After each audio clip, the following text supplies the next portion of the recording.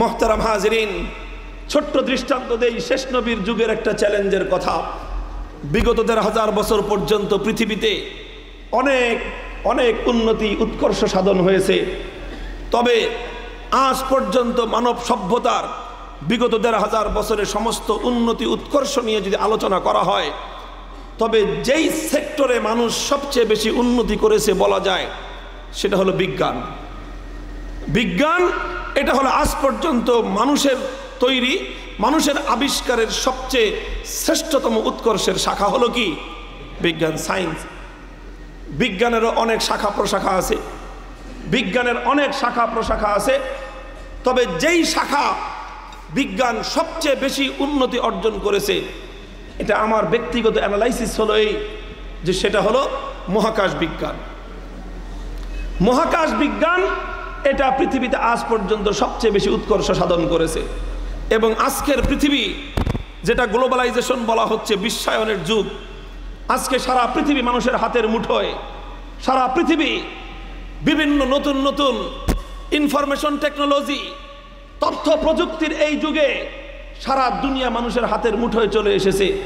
আর এই সব কিছুর পিছনে মহাকাশ বিজ্ঞানের একটা ভূমিকা রয়ে গেছে। মহাকাশে তারা স্যাটেলাইট স্টেশন স্থাপন করেছে, সেই স্যাটেলাইট স্টেশনের মাধ্যমে সারা দুনিয়া তাদের নখদর্পণে। আমরা রাজশাহী আপনাদের এখানে বসে মাহফিল করতেছি, আমরা কারা কারা এখানে বসেছি, কারা বলছি, কারা শুনছি, স্যাটেলাইটের মাধ্যমে সমস্ত তথ্য পশ্চিমাদের কাছে আছে।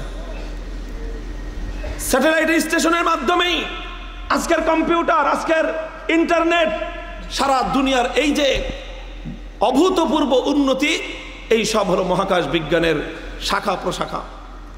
মহাকাশ বিজ্ঞানীরা উন্নতি করতে করতে মহাকাশে স্যাটেলাইট স্টেশন স্থাপন করেছে। মহাকাশ বিজ্ঞানীরা তারা চাঁদের মাটিতে পদার্পণ করেছে। সর্বশেষ তারা মঙ্গল গ্রহে গিয়েছে।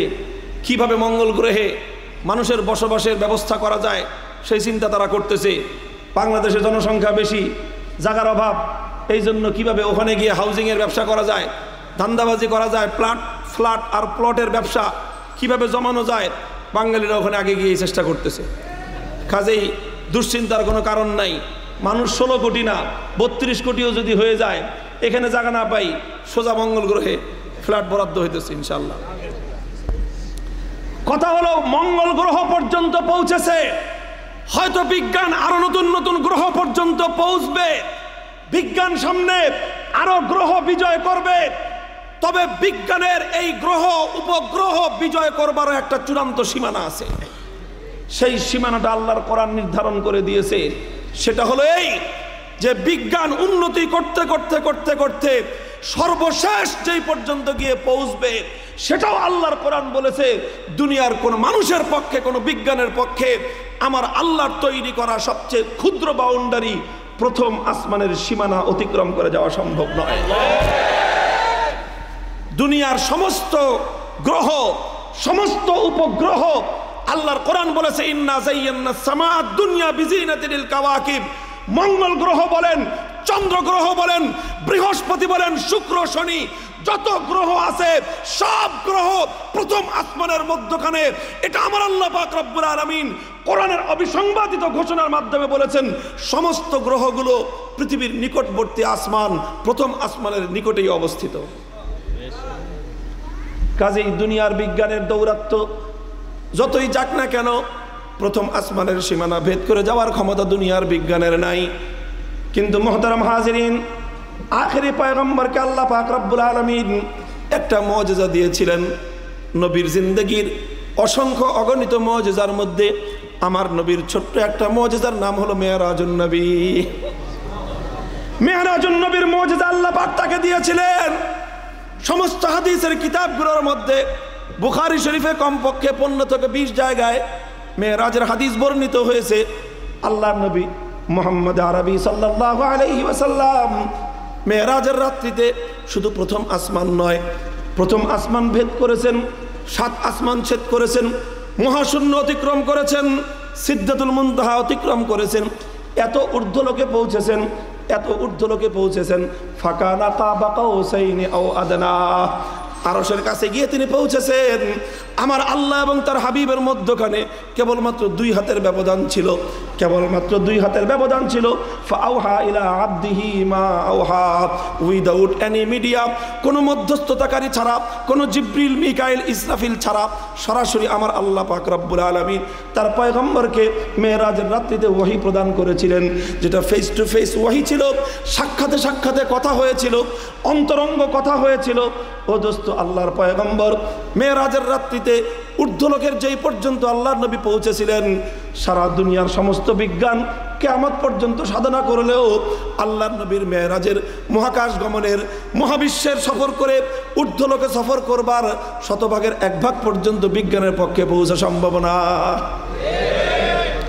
কাজেই বিজ্ঞানকে আল্লাহর পয়গম্বরের মেরাজের পায়ের নিচেই থাকতে হবে। মানুষ উন্নতি করতে করতে যেখানে গিয়ে পৌঁছবে, সেখান থেকে আল্লাহর নবীর মেরাজ মাত্র শুরু হয়েছে। মুহতারাম হাজিরিন, এটা হলো আল্লাহর নবীর ক্ষুদ্র একটা মুজিজার কথা আমি বললাম। তবে আল্লাহর পয়গম্বর দুনিয়া থেকে চলে গেছেন, কিন্তু নবীজির নবুয়ত শেষ হয়নি। নবী দুনিয়া থেকে চলে গেছেন, কিন্তু নবীর নবুয়ত চলবে কিয়ামত পর্যন্ত। আমি আগেই বলেছি, আল্লাহ পাক যেই নবীকে যেই যুগের জন্য পাঠান, সেই নবী সেই যুগের চ্যালেঞ্জের মোকাবেলা করবার যোগ্যতা নিয়ে এই দুনিয়াতে আসেন। কাজেই আখেরি নবীকে আল্লাহ পাক কিয়ামত পর্যন্তের জন্য পাঠিয়েছেন। সুতরাং আখেরি নবী কিয়ামত পর্যন্তের সমস্ত চ্যালেঞ্জের মোকাবেলা করবার যোগ্যতা নিয়েই দুনিয়াতে আগমন করেছেন।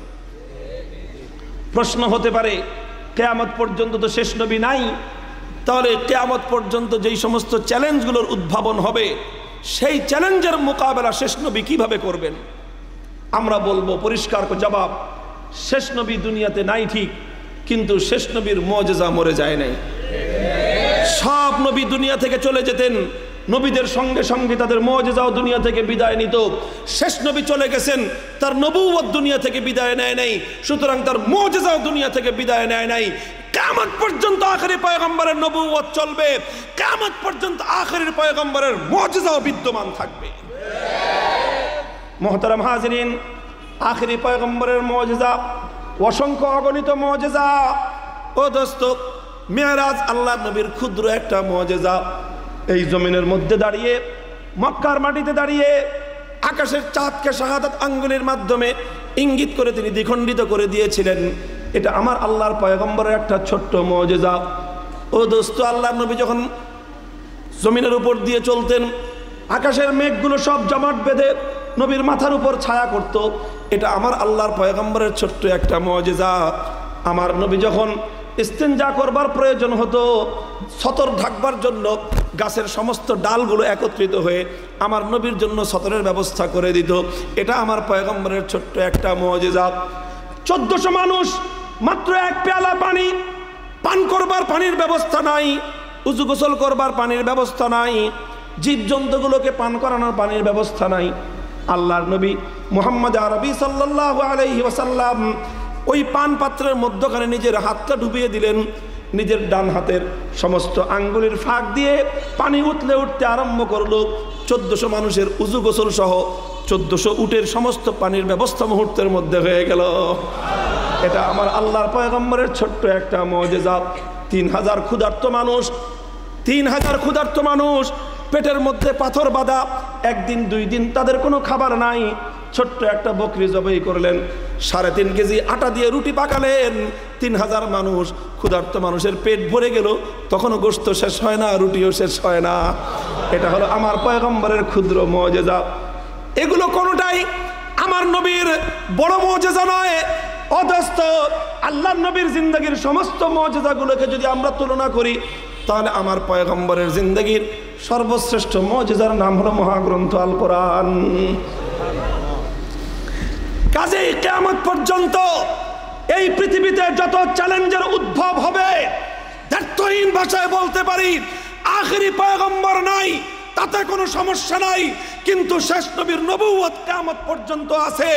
আর শেষ নবীর নবুয়তের জিন্দা মুজিজা হিসেবে কিয়ামত পর্যন্ত মাথা উঁচু করে আল্লাহর কোরআন টিকে আছে।